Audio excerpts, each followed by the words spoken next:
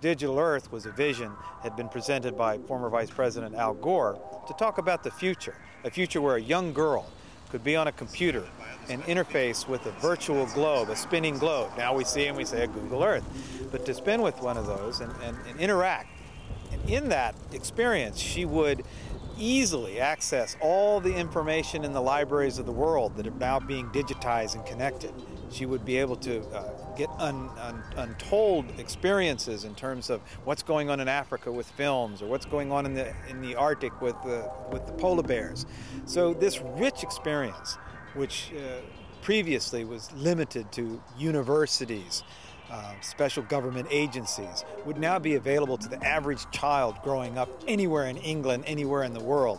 That's a phenomenal concept. And it was a vision, as we talked about in 1998. Turns out, as we say, Google Earth is the forerunner of the realities that we have today.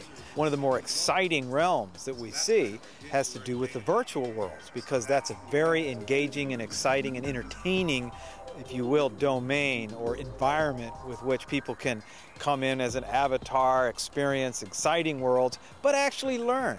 And so as we connect those entertainment experiences, and they actually learn good things along the way, just don't tell them they're being educated, just to let them have a good time, is a kind of concept that I've used for years in my teaching.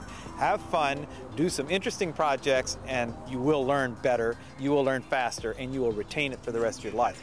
How do we manifest this for the future to ensure that the gaming and entertainment is also tied in with serious data so that we can make responsible decisions on a borough-by-borough basis, a village-by-village basis, and make it, if you will, attractive, engaging, and educational too.